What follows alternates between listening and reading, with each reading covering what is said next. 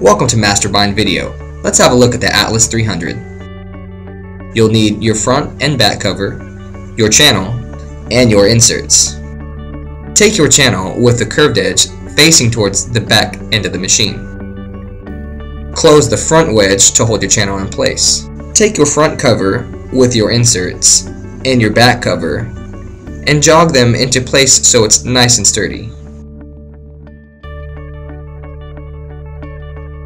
Make sure to face your front cover towards the back end of the machine. Use the right hand binding lever to apply some firm pressure, open the closed wedge, and you now have your bound book.